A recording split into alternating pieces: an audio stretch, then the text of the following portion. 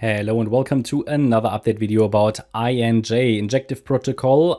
Yeah, could not get above the $10 level here a couple of times, double top in place, and then came down over the last few weeks into our support area. I think the first or the last video I made was when we reacted to it for the first time. Again, I always emphasize good practice, best practices like regular profit taking, moving up your stop loss when the trade works out, because you need to be aware that altcoins, they're very volatile. They sometimes break down, and regular profit taking will at least make sure that you do not lose money. In the best case, you make money, and capital preservation is always key. So it rallied, okay, came down into the support area again to the golden ratio here at $6.78, $6.79, reacted now again and is rallying again. I'm starting to lose trust into this pattern, however. It's a very, very choppy chart. It seems to be consolidating below the ascending trend line. I like to use Fibonacci support more than trend lines, but it just makes a weak impression to me, I have to say. Yeah, just makes a weak impression to me.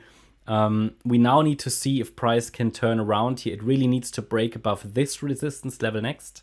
This resistance level next is sort of the neckline of that head and shoulders. It's roughly at $8, yeah, for getting back into some kind of a buying pressure situation and to have a chance to get to the $10 level.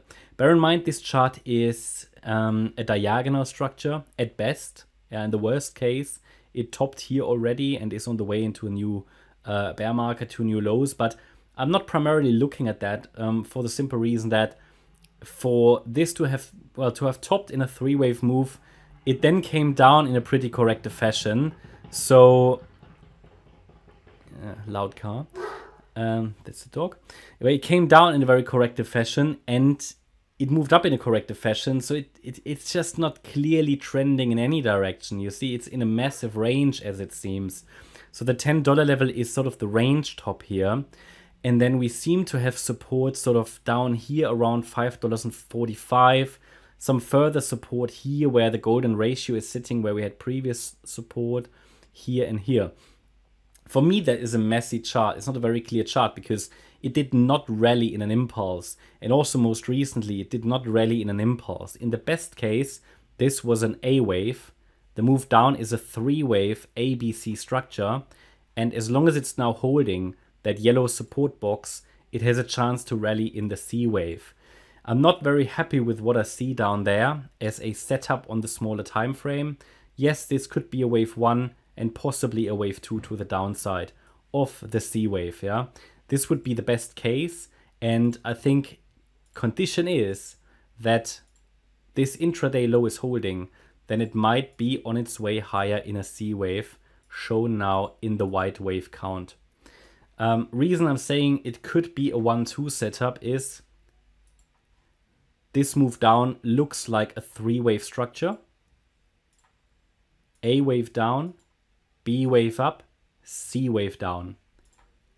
And then within the C wave, you have a 1, 2, possibly here actually an ending diagonal. It's a bit hard to put that onto the chart on this in this sort of micro on this microstructure, but we had a trend line. And a 1, 2, 3, 4, 5. It's actually a perfect ending diagonal structure, basically like a descending wedge. But it now needs to push. Okay, it needs to push higher, of course, to maintain that momentum. Normally, you say the first target after such a wedge breaks is the beginning of the wedge. That's up here at around $7.88, $7.87. If we can get above that level, we have sort of to take all these tops out, and that's sort of at around $8.25. Then we should get sort of to these previous spikes. So there's a bit of an area of support and resistance here around $9. And then we've got the $10 level resistance, which is very, very important also psychologically. So it's not a done deal yet, but against the intraday low, I think we can focus on higher. It's just not high confidence because this is moving in corrective structures in diagonals, and it's not an impulse, but I think the levels should be clear. And yeah, maybe this is very, very early evidence that a low is in place here. Very early evidence. So I don't trust this chart. I have to say that as well. This is sort of the best I can do with regards to an Elliott wave count. Yeah.